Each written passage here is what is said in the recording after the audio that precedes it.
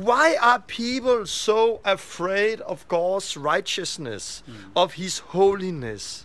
Why is God afraid of that? We in the Lord's Prayer, we don't say, "Oh, loving Father, you who are in heaven." We say, "Holy, our Father, you in heaven, holy be your name." Yeah. The Bible actually talks more about the righteousness of God, the holiness of God, than it do the love of God. And we actually have something here. We can try and see if it's possible to see it. Yeah, you see it. You can say it, and I can put it on. You can see it. Try to read. Yeah. What is that saying? This is. Try to explain what you have there. What I actually did is because I saw some people were mentioning David Pawson on the comments, and yes, that's true. He has a very excellent teaching on this.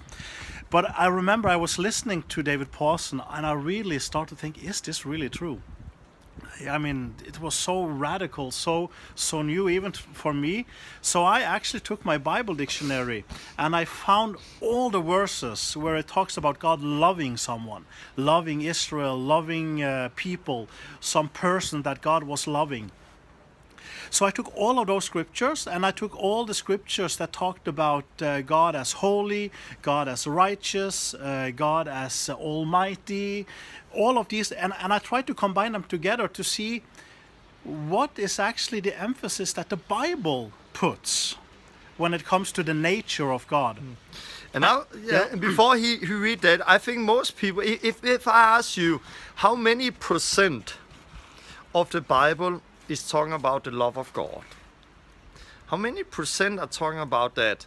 If people who don't read the whole Bible but just read postcards and billboards and posters that's been put up, you almost have that idea that 50% of the Bible is about the love of God, love of God, love of God, or maybe 90% even of the Bible is the love of God. But this is actually not what you see. No. This is what you see. Actually, what I saw, I'm going to show it, and the red part here. I don't think they can see it because I think it's the opposite because it's this telephone. But okay, you can see the red part is 8%. 8%, and that is actually how many scriptures that was talking about the love of God. And yesterday people were talking about it's important to have a balance. Balance, we need balance. And that's true, balance is very important, but balance is the truth. The truth is the balance. The balance is not how I feel it should be. The balance that the Bible presents should be our balance. So if we take here like God is holy, 50%, faithful, 11, judge, God as a judge, 17, powerful, 18, righteous, 16, just, 14, love, 8. Yeah. 8%. And it's so interesting because, as somebody said, but we are so used to, the only way we can preach the gospel to people is to preach the love. Love God, love you. God have an amazing plan. He loves you. You don't find the love of God mentioned one place in the book of Acts. The book of Acts is the only book where we actually see how the early church was preaching the gospel after the cross. The only book in the whole entire Bible where we see how they went out and how they were preaching. Yeah. And you don't find the love of God preached any places there. You find the righteousness of God. You find the holiness of God. And the judge and God as a judge. And what is interesting is that if you preach, oh, God love you, have a wonderful plan for your life, and you are amazing as you are, and God have something good, and it often become a feeling thing, or, oh, God love me, I also love me, yes, I give my life to Jesus, and they receive the word with gladness without even seeing their sin and fleeing from the wrath of God.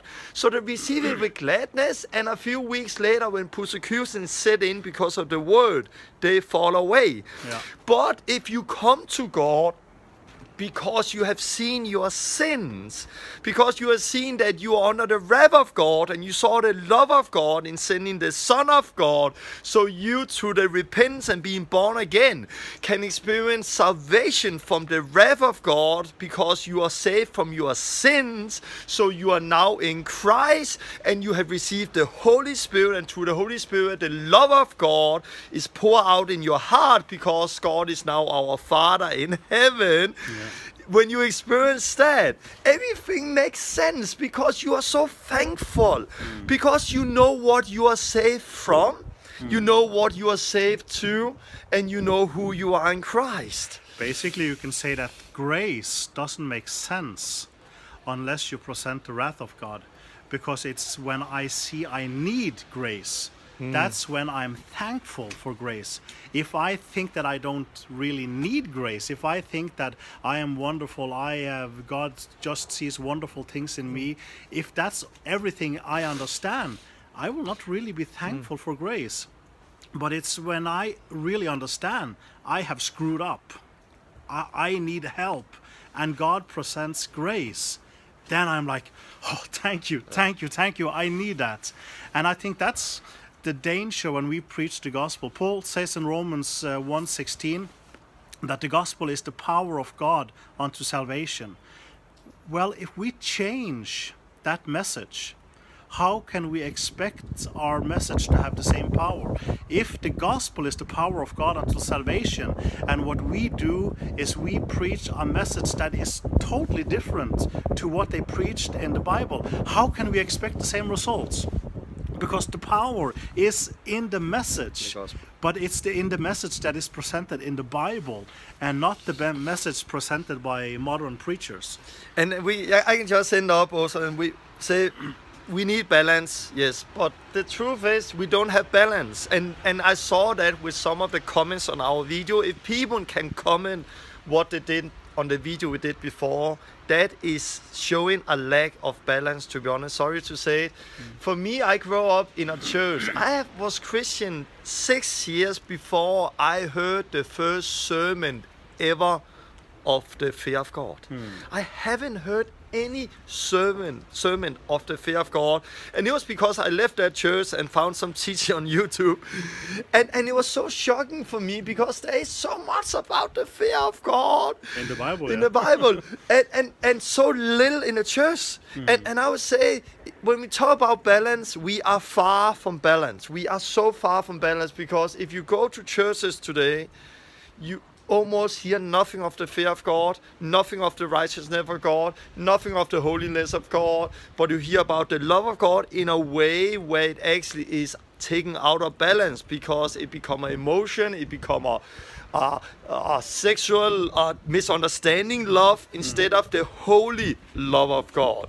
So do we love people? Of course we love people. God have commanded us to love people, and because we love people, we are preaching the righteousness of God and the cross and what Jesus did for them. Yeah, do God love people? Of course. Where God love people, we love people. But you have to understand what love is before you can go deeper on that. So I encourage you to take your Bible, read it. Read what they preach in the book of Acts.